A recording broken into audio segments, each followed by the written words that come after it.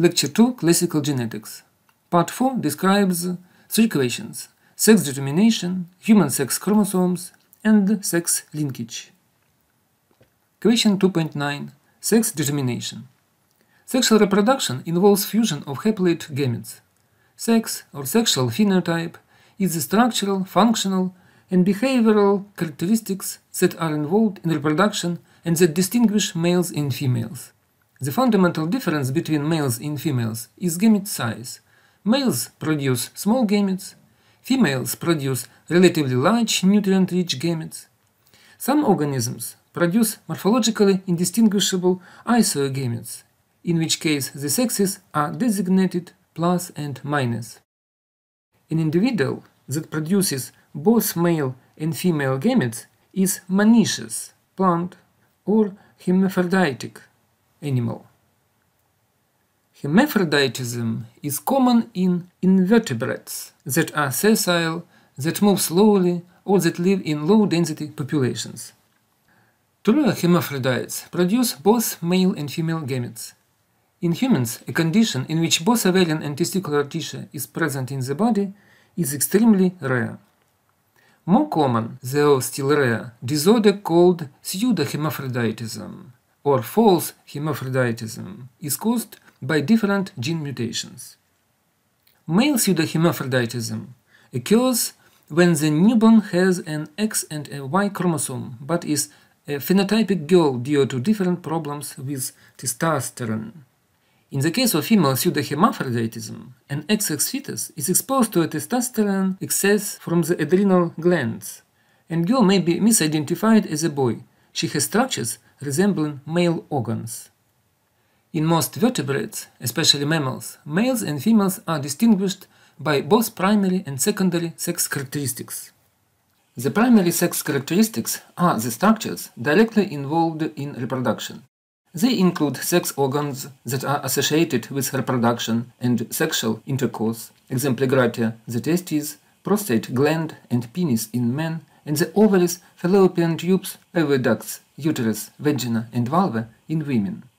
In contrast, secondary sex characteristics include such human features as body hair, pubic hair and beards, distribution of muscle and fat, voice quality, and breasts.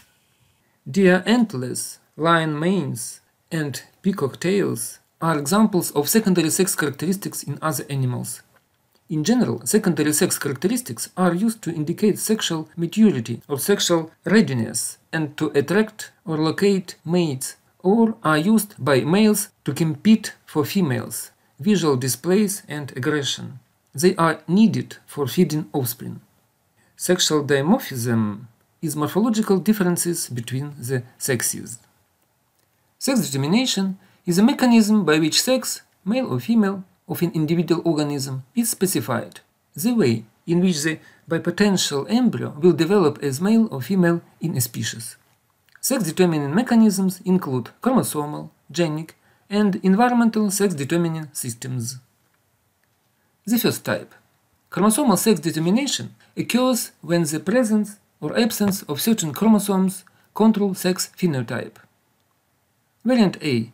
In mammals and some fishes, females have a pair of X chromosomes and males have a pair consisting of one X and one Y chromosome.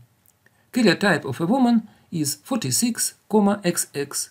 Karyotype of a man is 46,XY. Hence, the sex of a baby is determined by the father's sperm. Variant B. In birds, moths, butterflies, some amphibians, and some fishes, males are XX and females are XY. To avoid confusion, these forms are usually expressed as ZZ, male, and ZW, female. Variant C. In grasshoppers, there is no Y chromosome. Females have two X chromosomes, males have only one X chromosome and are described as being XO. Variant D is very interesting. In Drosophila, the diploid number of chromosomes is 8. Female flies have 6 autosomes and XX chromosomes, and the males have 6 autosomes plus XY chromosomes. You can find these chromosomes in the picture to the right. Male Y chromosome has a small hook. Autosomes are chromosome pairs that are identical in males and females. Sex chromosomes are different in males and females. But fly's sex is not determined by the Y chromosome. It is determined by a balance between genes on the autosomes and genes on the X chromosome, by the X to A ratio, i.e.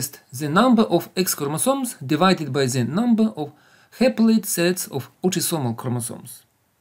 In the first variant, an X to A ratio of 1.0, 2 X chromosomes and 2 sets of autosomes, 2 by 3 is 6 autosomes, produces a female fly. The fly with 6 autosomes and XXY sex chromosomes also develops as fully fertile female, in spite of the presence of the Y chromosome. An X to A ratio of 0.5, 2 haploid sets of autosomes and XY chromosomes, produces a normal male, but flies with only a single X develop as sterile males. An X to A ratio between 1.0 and 0.5, 3 haploid sets of autosomes AAA plus 2X produces an intersex fly with a mixture of male and female characteristics. If the X to A ratio is greater than 1.0, 2 haploid sets of autosomes AA plus XXX or XXXY, or 3 haploid sets of autosomes AAA plus 4X. A female phenotype is produced. By these flies, called metafemales, have serious developmental problems, and many never emerge from the pupal case. An X to A ratio of less than 0.5 produces metamales. This type of sex determination is called the genic balance system. It was discovered by Calvin Bridges in 1921. When the male or female parent produces two different types of gametes with respect to the sex chromosomes, it is said to be the heterogametic sex. When the other parent, female or male respectively, produces gametes that are all the same with respect to the sex chromosomes, such parent is called the homogametic sex. Pay attention to the picture. Female to the left produces all eggs with X chromosome. Male parent produces two types of sperm cells, with X chromosome or with Y chromosome. Hence the gametes of the male organism determine sex of the daughter organism. This chromosomal mechanism ensures that the two sexes are produced in approximately equal numbers. It is important to understand that even in chromosomal sex-determinant systems, sex is actually determined by individual genes. The next variant is chromosomal system, haplodiploidy. Some insects in the order Hymenoptera, bees, wasps, and ants have no sex chromosomes. Instead, sex is based on the number of chromosome sets found in the nucleus of each cell. Males develop from unfertilized eggs, and females develop from the fertilized eggs. A fertilized egg of a honeybee is diploid and gives rise to a female bee, either a worker or a queen, depending on the diet during larval life. Note that the environment affects the phenotype. An unfertilized egg is haploid and gives rise to a male drone. Males produce sperm by mitosis. They are already haploid, so all offspring receive the same set of paternal genes. The second type of sex determination. In genic sex determination, sex is determined by particular genes at one or more loci, but there are no obvious differences in the chromosomes of males and females. There are no sex chromosomes. This system is present in some plants, fungi, protozoans, and other animals. In the yellow fever mosquito, Aedes aegypti, sex is determined by a single pair of alleles, big M and small m, dominant gene and recessive gene. Heterozygous big M small m mosquito is a male, homozygous small m is a female. The third type. In environmental sex determination, sex is determined fully or in part by environmental factors. In turtles and crocodiles, sex is determined by the prevailing temperature during the incubation of the fertilized eggs. In turtles, lower temperatures, 26, 28 degrees of centigrade produce all males. At temperatures over 30 degrees, all eggs become females. Intermediate temperatures produce both sexes. In alligators, males are produced only at intermediate temperatures, around 33 degrees of centigrade. Cooler conditions, 29-31 degrees, and really warm temperatures, 35 degrees, produce females. This type of sex determination is based on temperature-dependent activity of the enzyme aromatase that converts testosterone into estrogen. Some organisms have location-dependent sex determination. Larvae of Bonellia worms settle on the ocean floor, where they live and grow into adult female worms. If a larva settles and finds itself near an adult female, it crawls into her proboscis, essentially a long, flexible snout, and develops into a tiny male worm. The male lives its entire life inside the female, more or less like a parasite. His only job is to produce sperm to fertilize the female's eggs. In the picture to the right, we can find female worm, length of the body is 10 cm, and its proboscis may extend 1 meter. Male size is approximately 3 mm. Sleeper-limpets, Crepidula fornicata, mollusks, cling to rocks in shallow seawater environments and live in stacks, one on top of another. Sex is determined environmentally by the limpet's position in the stack. Each limpet begins life as a swimming larva. If a larva settles on bare rock, it becomes a female. It then produces chemicals that attract other larvae, which settle on top of it. These larvae develop into males, which then serve as mates for the limpet below. If a male settles on top of another male, the one on the bottom becomes a female to accommodate the new circumstances. After a period of time, the males on top develop into females and in turn attract additional larvae that settle on top of the stack, develop into males, and serve as mates for the limpets under them. Some coral reef fish change sex depending on their social situations. For example, blue-headed wrasse, Thalassoma bifasciatum, commonly live in large groups or schools, where successful reproduction is typically limited to one male. A male controls a harem of yellow females, and the females have a dominance hierarchy among themselves. If the male dies or disappears, the top-ranking female changes into a male within a few days. Her ovaries regress, testes develop, and he soon produces sperm and takes over control of the harem. Such transformation occurs due to changes in genes activity.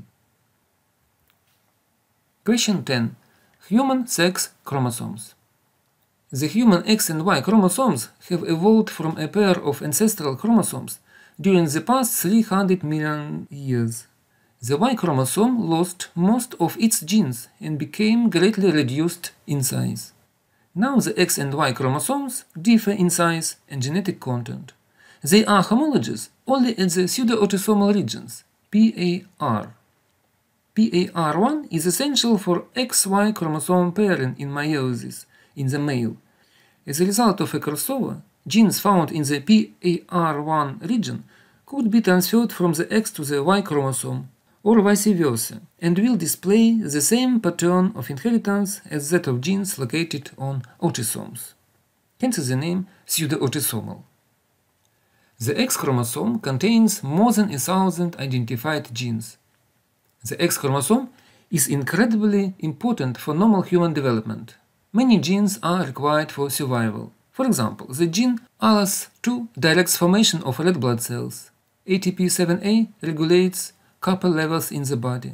COL4A5 is required for normal kidney function. DMD controls muscle function and pathways between nerve cells. And F8 is responsible for normal blood clotting. When no X is present, the zygote cannot commence development. Surprisingly, only one gene on the X chromosome, called DAX1, has a role in determining female phenotype. All the other genes that act to make females are found on the autosomes. Hence, not only females, but males also have such genes. In the picture to the right, we can find many mutations that are localized on the X chromosome and cause diseases.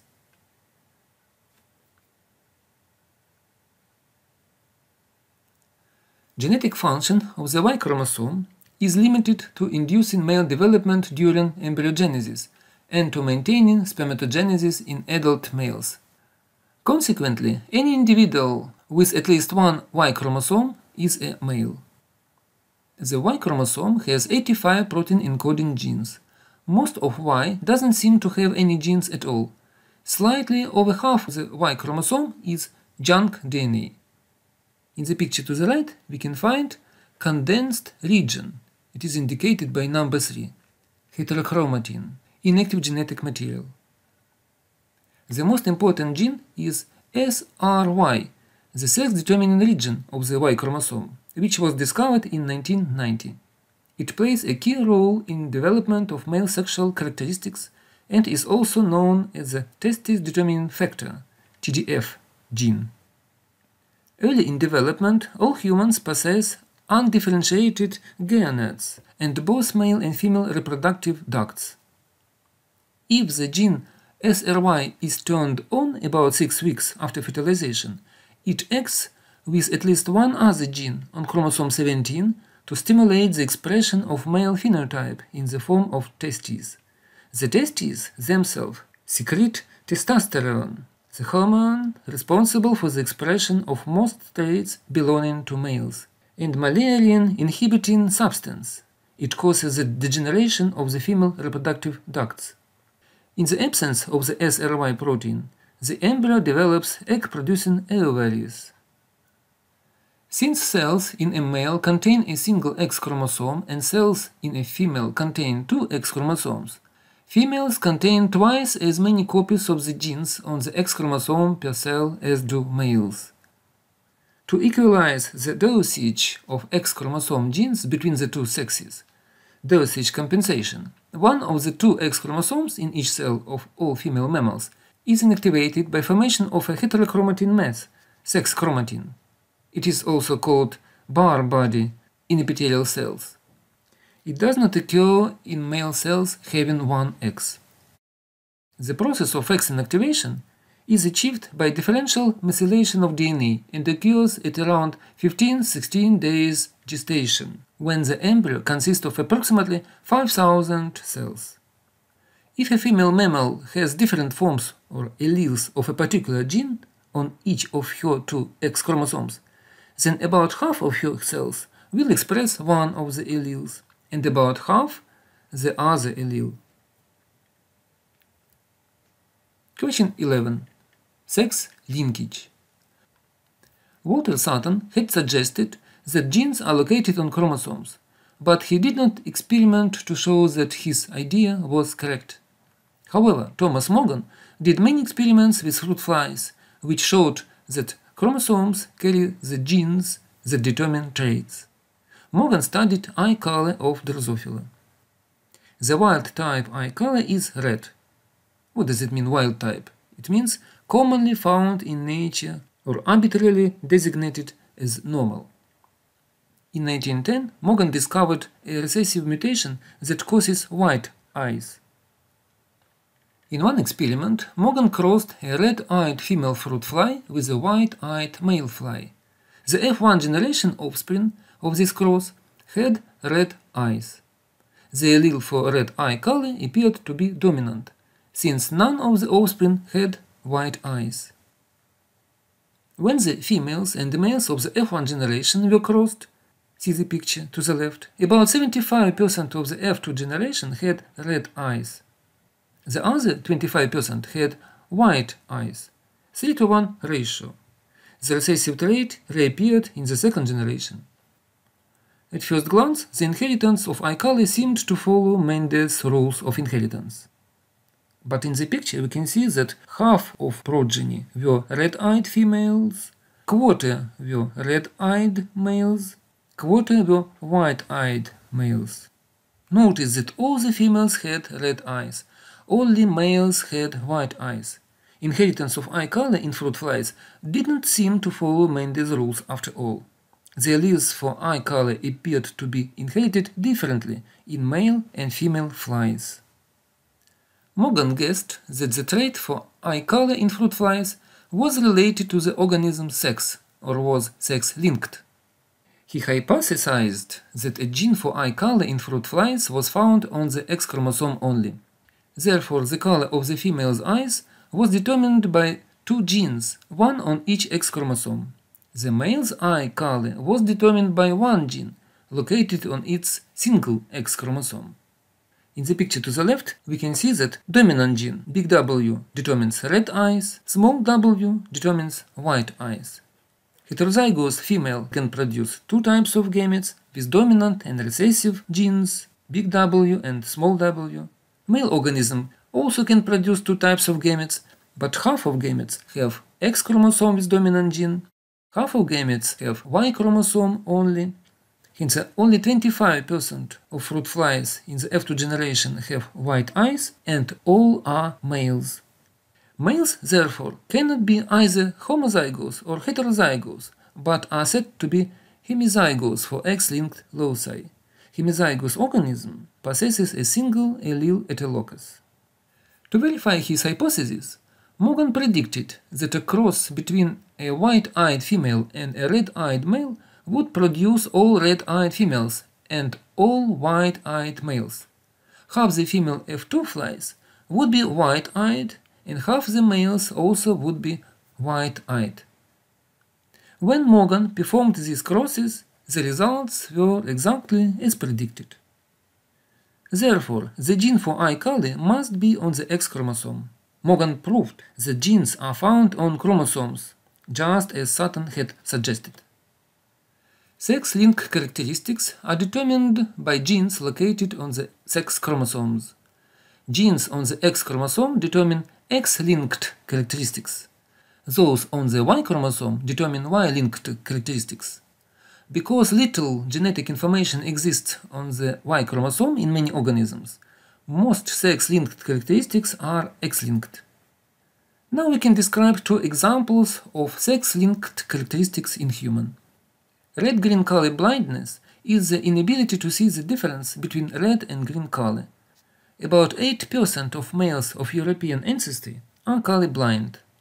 One form of red-green color blindness is called proteneupia, red color blindness, or daltonism, named after John Dalton, English chemist and physician, founder of the atomic theory, who himself was colorblind and described his disease in 1794. Another form is deuteranopia, green color blindness, in which someone cannot see green. Genes for red and green blindness occupy different loci on the X chromosome. Another example of the X-linked trait is hemophilia, the failure of blood to clot. Hemophilia was the first human trait recognized to show sex-linked inheritance. Hemophilia A, classical hemophilia, is due to a deficiency of functional antihemophilic factor, factor VIII. Hemophilia B, Christmas disease, results from a deficiency of factor IX. Genes HEM-A and HEM-B reside at a considerable distance from one another on the X chromosome.